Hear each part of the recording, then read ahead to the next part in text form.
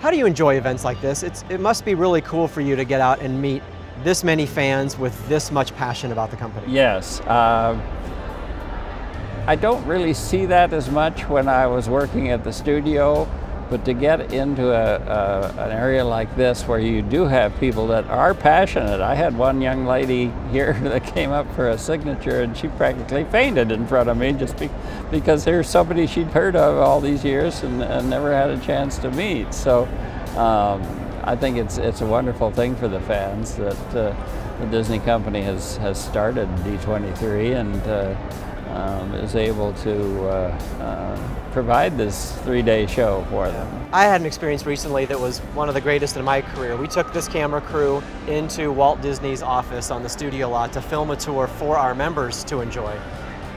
That would not have been possible, obviously, without the work you did when you first arrived at this company in meticulously documenting everything in Walt's office. It's such a tribute to your legacy. How proud are you to see that space restored the way it is today? Oh, I was thrilled when I heard that they were going to do it. I was very sad when they took the offices out.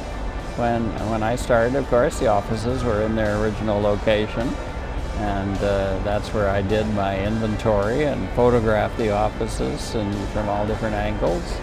But it took up a whole wing of the animation building at the studio, and space was at a premium at the studio, and they needed to put some executives up there in that wing, and so they decided that they were going to take out the offices. Well, thank goodness we had an archive by then, so we were able to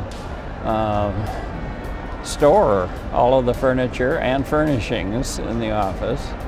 And in 1973, when we opened the Walt Disney Story at Disneyland, we decided to reproduce the offices down there. So that was the first time the public got to see them. And again, it used those photographs and inventory that I had done several years earlier. And we've taken care of the furniture and furnishings since then, and then we got this opportunity to rebuild the office back into its original location, and that was great.